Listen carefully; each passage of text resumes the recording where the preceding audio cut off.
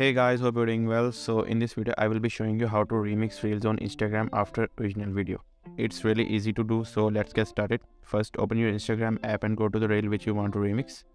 After that, simply click on the three dots button and then a pop-up menu will appear. From there, simply click on remix button and then click on after original video. In this way you can easily remix reels on Instagram after original video. If you found this video helpful, please don't forget to like and share it with friends. I will see you in the next one and thank you for watching.